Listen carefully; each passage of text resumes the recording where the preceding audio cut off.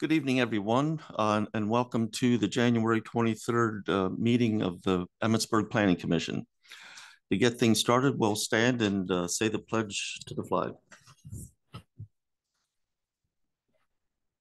Allegiance to the flag of the United States of America, republic for which it stands, one nation, under God.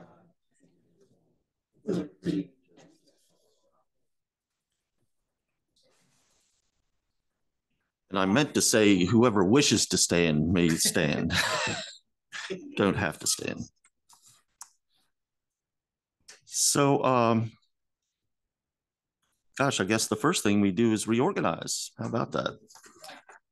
So, we're here to elect new officers this evening. And as I mentioned last time, I will not be included in any of the office positions because I will be leaving next month. So it's up to other folks to serve. So I'll get things started since I'm not eligible for any officer positions. So the first position is the chairperson. And do I hear any nominations for the new chair? And I understand that Valerie Turnquist is with us online via Zoom.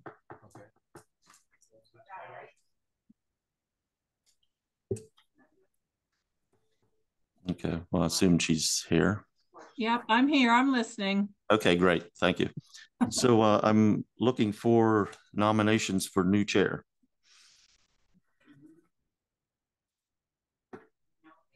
No. How about Kevin? Oh, I didn't see. Sorry. I'd like to nominate Kevin. Okay. I second nomination. Okay. We have a nomination for Kevin Hagan. Are there any other nominations? If not, Kevin's the new chair. You want to take over? You want to move? No, we can stay. Rotate. Okay. Next up, we have nominations for vice chair. Do we have any nominations?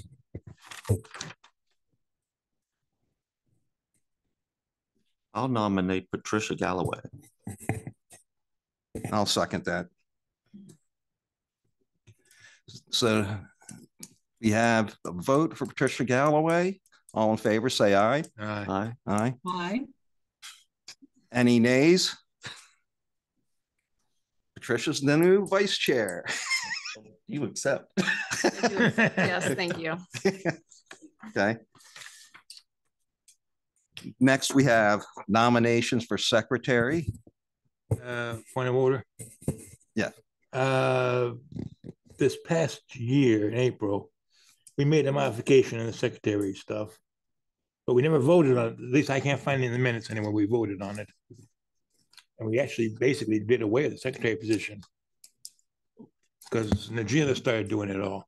If I may, we didn't really do away with the secretary position. It's just that our planning staff basically takes over and does the minutes for us. Okay. But we still have a secretary. There might be times you need to sign documents or something. Okay, okay. That's clear. Under the rare circumstances that both the chair and vice chair are missing. It's the secretary. You're the third in command. Okay, I'm just clarifying it because that's seen the point of when seeing the SOP coming through, I said, okay.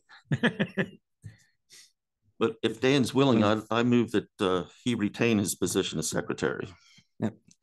I second. It's always tradition that the newest person is secretary. Oh, that's Dale. He's alternate. He's alternate. Can't get it to answer. You're stuck unless somebody else wants to step up. Okay.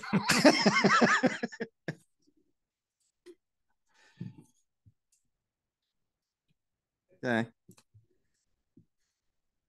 Next, we move on to the approval of minutes for the September 25th meeting. Anyone have any comments on the minutes? I had one edit to the minutes. It'd be on the very last page, item 8. Which one? Item 8. Next meeting date, that should be Tuesday, the 23rd. No, Tuesdays and Monday, okay. Is the date really September? That seems like ages ago. No, she's reading the wrong line. It's December 11th meetings. Okay, thank you.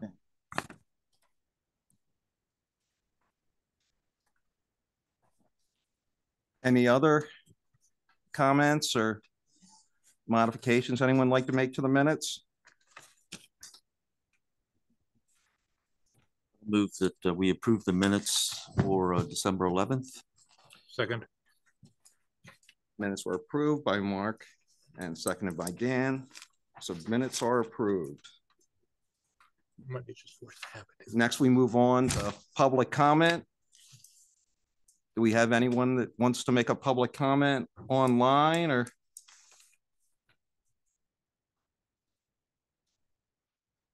No.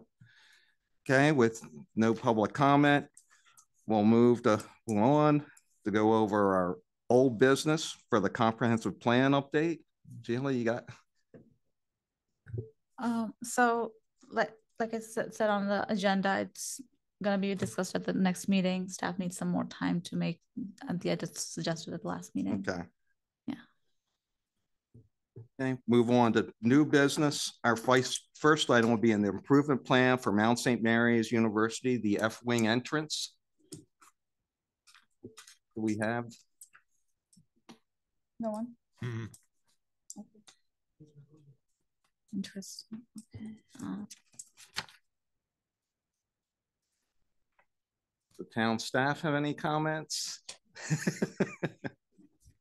Okay.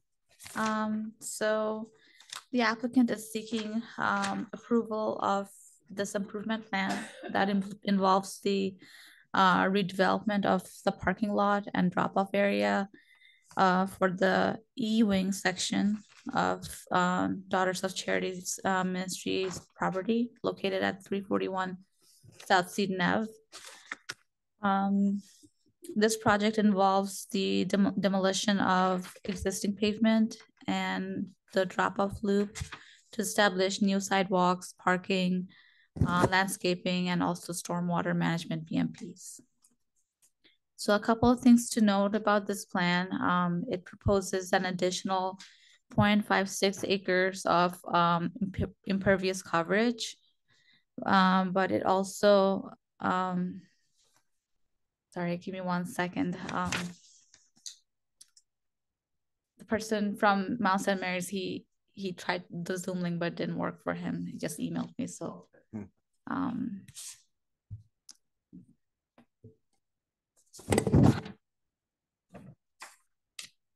And my computer just shut down.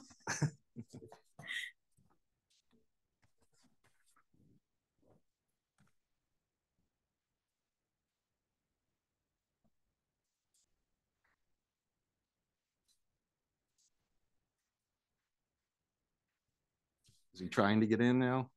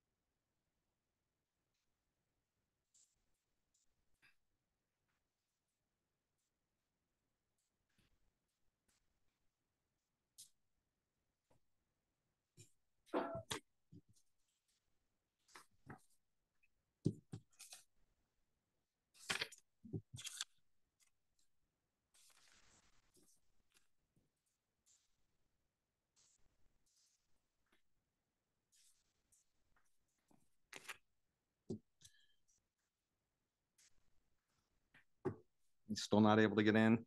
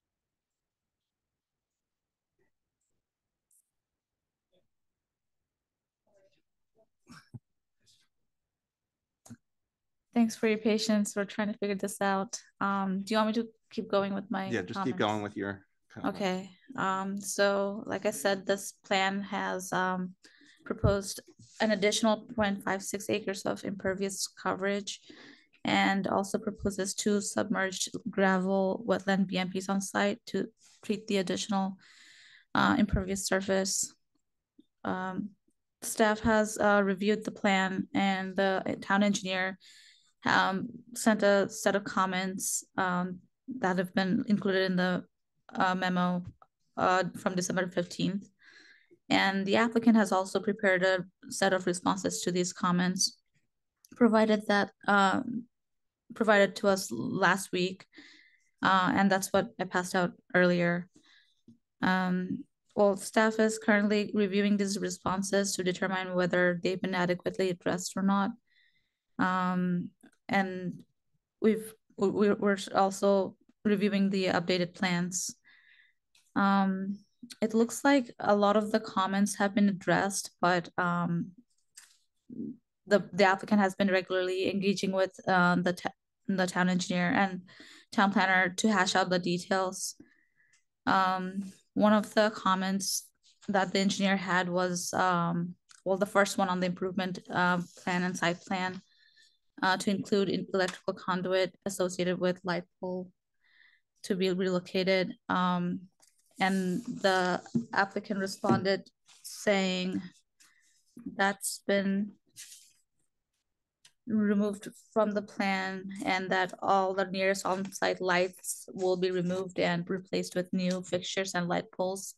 If photometrics are desired, these can be delivered once they're complete, to which we've responded saying that photometrics have to be included in the improvement plan. So that's one thing they have to satisfy before moving on.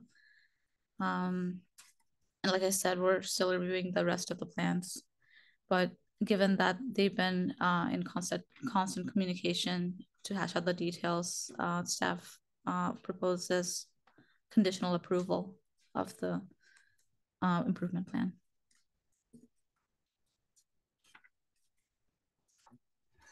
Any of the commissioners have questions this time? Mr. Chair, I had a question about the tree removal. Do we know how many trees are being removed and what is the procedure for that? I remember a discussion about a fee in lieu of, or do they have to plant, as many trees as they're removing, or how does that work? And do you know how many trees they're actually taking down?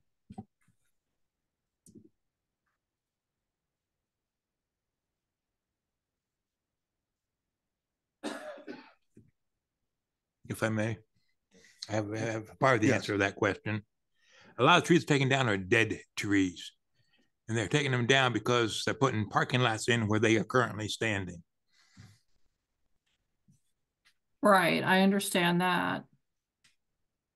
But doesn't the town have some sort of It doesn't apply on the Seton Village, on the Seton complex. It's not in town limits. Not in terms of town, not in terms of town ordinances. It's private property. That's still within town limits. And so, yeah, I changed that. Yeah, it's because it's institutional. The laws, the rules are different. And they are planting tree. There is no tree in this new one. Where's the big one? You have, I thought I saw a count on the big one. I'm trying to remember now. I was just going to say, I think that the staff would need to answer Valerie's question, I believe. Yeah. Sorry, I don't remember off the top of my head how many, but it's more plants are being planted than what's being removed. But I can confirm that number. Give me one sec. If I may. Yeah, sure. I mean, Yeah. if you look at the grading and landscape plan, that C103, it shows quite a number of trees being put in, and they're meeting all the requirements for the percentage of the parking lot that needs to be covered. So, I mean, I haven't counted them all up, but it sure looks like they're putting in more than they're removing. Yeah, that's according to the landscaping plan. 50. That's like putting in over 150 trees, And 150 landscaping items. And just to respond to Commissioner Garnett's, this property is in the town limits and they have to adhere to the town code. I corrected myself. I said, no, they aren't town limits. They're institutional. I caught myself, corrected it.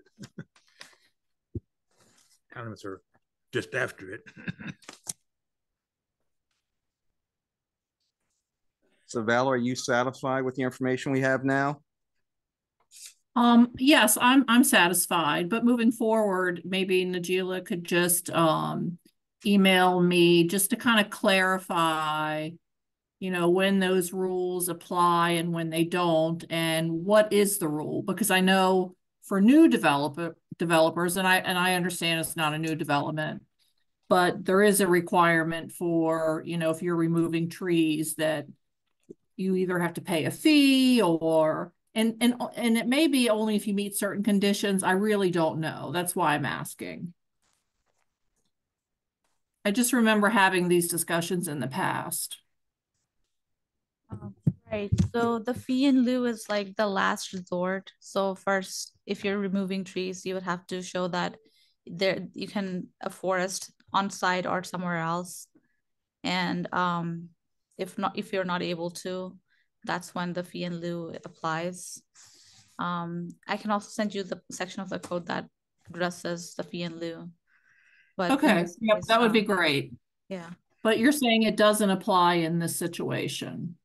Right, because they're afforesting, or they're replacing a lot of the plants that they're removing.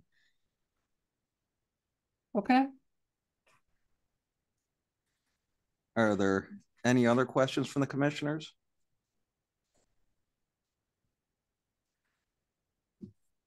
If I may,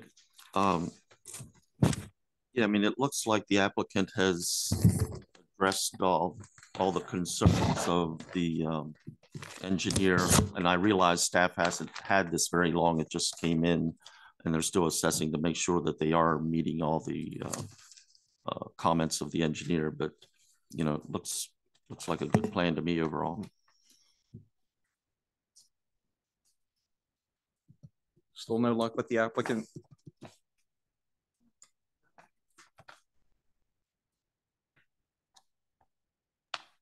Nope, I'm the only one on Zoom. I'll let you know if somebody joins.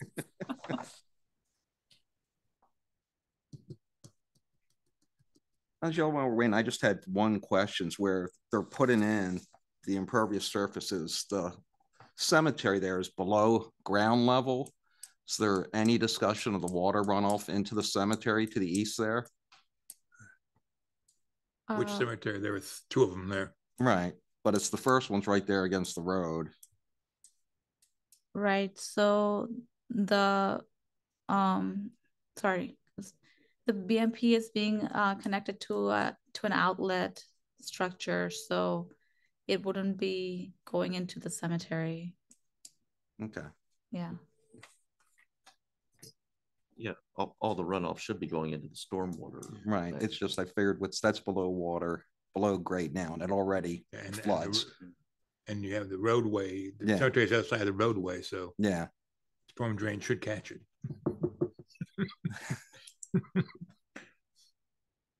So, any word from the applicants? He's typing over there furiously to him. No response from him. I just sent him the correct Zoom link. So, Mr. Chair, although I would like to hear from the applicant, I don't know that we need to move on and approve this. It doesn't seem to be too controversial. Yeah. I mean, if at some point the applicant comes in and wants to say something, we can do that, but I'm ready to go ahead and make a motion. Okay. Do we have a motion to approve this? I move to approve the improvement plan for E-Wing entrance with the following conditions. All the comments by the town engineer The owner shall provide the town with two paper and one PDF copy of the signed plan, and the developer shall pay such fees that are charged from time to time by the town of Emmitsburg for further reviews or permits as may be required concerning the proposed development. Okay, we have a motion by Commissioner Long. Does anyone second the motion? I will second. Okay, we have a second on the motion by Commissioner Galloway. All in favor of the motion, say aye. Aye. Aye. Aye. Any nays? Motion approves 5-0. Okay. The next thing we have on our thing is for the Planning Commission's rules and procedures. Mark, you were driving a lot of this. You want to speak to it? Yeah, I guess I initiated this. The first thing that popped in my head at one point when I was kind of reviewing this was just the time needed to be changed, and Najila has already taken care of that, the time of our meetings. But as I got reading, I thought there might be some other things we want to just discuss and think about including. And you received, I think I sent this out to everyone yesterday, the email that has all my suggested comments, and then Najila provided copies this evening for everyone as well. But the first item that I was suggesting would come under section 5, conduct of commission members, and I'm suggesting to insert at 5.5 the being recognized, and just mention that commission members shall only speak after being recognized by the presiding officer. Oops, sorry, thought I had that off.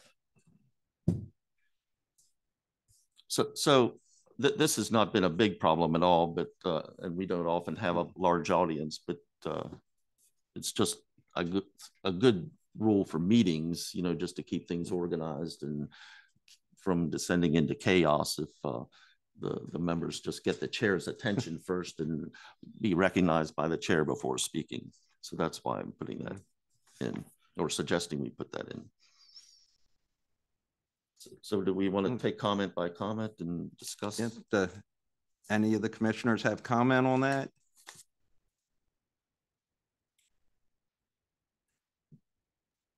I guess just one quick comment. I know I wasn't recognized. An example, like Dan said, point of order a moment ago. Would he have to get the chair's attention to say point of order? Because, I mean, I don't know, it just seems a little strict, or I don't know that, what are your thoughts? Are there times under Robert's Rules of Order that? Yeah, as you know, my favorite document that I carry copies of. Under Robert's Rules of Order, even a point of order would have to go back to the chair or the presiding officer. You'd have to get the chair's attention before saying yes. Point of order? Yes, that's Robert's Rules of Order. Yeah. And if I may? Yeah.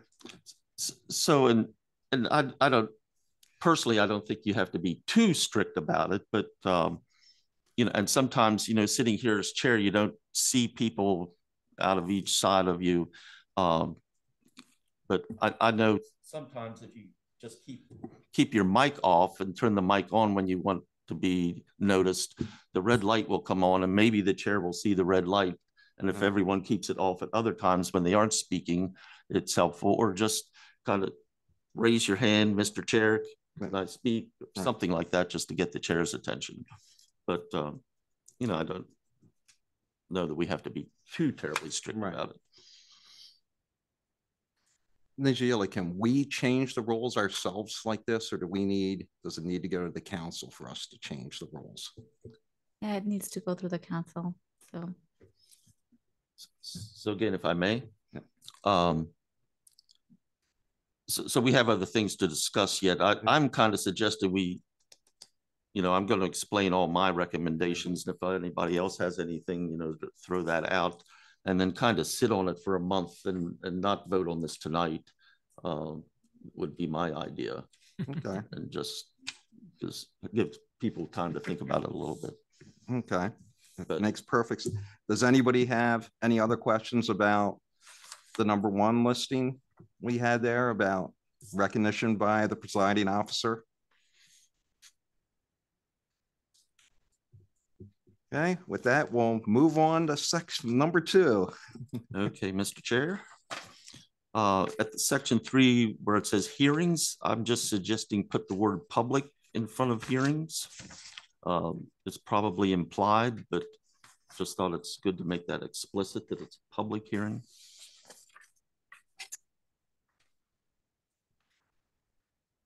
And kind of tied along with that, and our town attorney isn't here this evening, but I wanted her to clarify for us exactly what is a public hearing, or maybe Najila can do that, I suppose. So I did reach out to Leslie and Clark today, or yesterday, and I haven't heard back yet, other than, so yeah, they didn't say anything about public hearing, but they did say something about what constitutes a quasi judicial matter for planning commission, and that subject is apparently limited, but they're doing some more research and they'll get back to us. Okay. Yeah. And the last time I checked, we're still subject to the majority can't have discussions outside of one of those meetings, or, without announcing it as a public hearing. Right, you can't have Yeah. those discussions. So we commissioners really shouldn't be discussing anything outside of this meeting. Right, but we've given the impression that I ran into this with other commissioners on the commission. They said if 3 of us were together, even if we're not talking it gives the impression of business, even if there's no discussion to take place. Oh, yeah. Yeah. That's what I was trying to say. Yeah. It's just we have to be aware of that. Okay, well, wait, do you think she could email us on the meetings? That way we have that for our next meeting. Yeah. Okay. So part of the reason I was bringing that up was because if you read in our current rules of procedure under hearings, at any hearing, we're supposed to swear people in. And we have done that very rarely. There's only been a few circumstances where we've sworn people. So that's why I thought we needed to get clarification as to what circumstances we need to do that. Because I've noticed since being on the county planning commission, we're swearing people in carte blanche at every meeting. At the beginning of the meeting, everyone gets sworn in, but that may just be because there's so many issues that it's just covering the bases. So I wasn't sure exactly when people needed to be sworn in or what constitutes a quasi judicial matter. Okay. Then I guess that moves us on to 6.1. Yeah, the cross-examination, which since I've been on the planning commission has never happened here. And when I say cross-examination, I'm not meaning that the commissioners are asking questions of the applicant. This would be someone in the audience or in the public that would be asking questions of the applicant. And it would be people that, say you are reviewing a site plan somewhere and there's a neighbor that is concerned about what's being developed, that they would have the opportunity to stand up and actually ask questions of whoever the applicant is.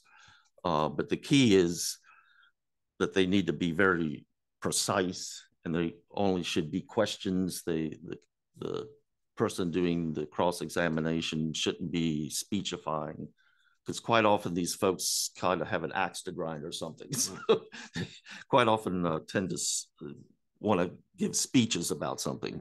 So, it needs to be controlled somewhat. But and here again, it's probably something we need to get clarification from legal on, but it might be something good to include in our rules. And if it ever comes up, it may be that no one knows that you can do this, right? But legally you're allowed to do it. Do any of the commissioners have questions about that or comments? I can add something on that. The Board of Commissioners have rules of procedure that were approved by legal, and there is information in there about public hearings. So we could potentially pull quite a bit of information out of those rules of procedure to put into our policy. It talks about, public hearings and swearing people in and, cross-examining, so on and so forth. So the language is already there that we could tap into. So Valerie, on that, was the speaking time limit included in the cross-examination, or wasn't addressed, or? I think, let me see, I opened it up. Let me see real quick if I can find it. Yeah, it does say, applicant testimony, 10 minutes. Other public testimony, 5 minutes, rebuttal, 5 minutes. The president has the discretion to limit the presentation. Everything has to be sworn, and there's a statement, do you solemnly swear, blah, blah, blah. It talks about formal rules of evidence. The commissioners may ask questions. Any exhibits presented must be assigned an exhibit number. And these rules of procedure were, I think, compiled by Leslie and then adopted by the Board of Commissioners. So there's quite a bit of so we may want to look at those rules of procedure to see what we want to maybe take out of there, incorporate into ours. Did you get that out to us? Yeah, I can do that. Yeah. Okay. Anyone have any questions about Valerie's comments? I do not. So, yeah, I basically agree with Valerie. There may be some circumstances that would be different with the Planning Commission than the Board of Commissioners, although I can't think of what they might be. But, of course, Leslie should review whatever we decide to do, but including the times for testimony and all that, I think it's a good idea.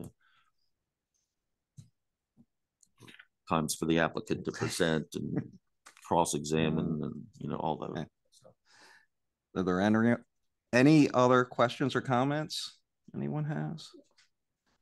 Okay, with no questions or comments, I'll recommend that we take a look at these and everything that was said about these changes over the next month.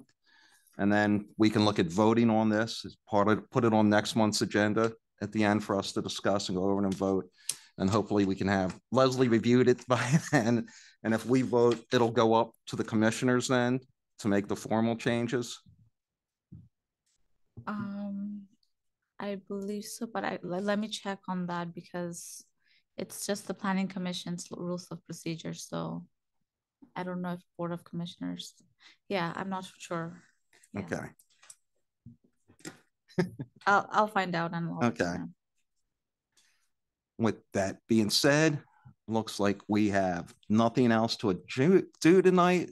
That means I would call this meeting to an end of the Emmitsburg Planning Commission at 7:34.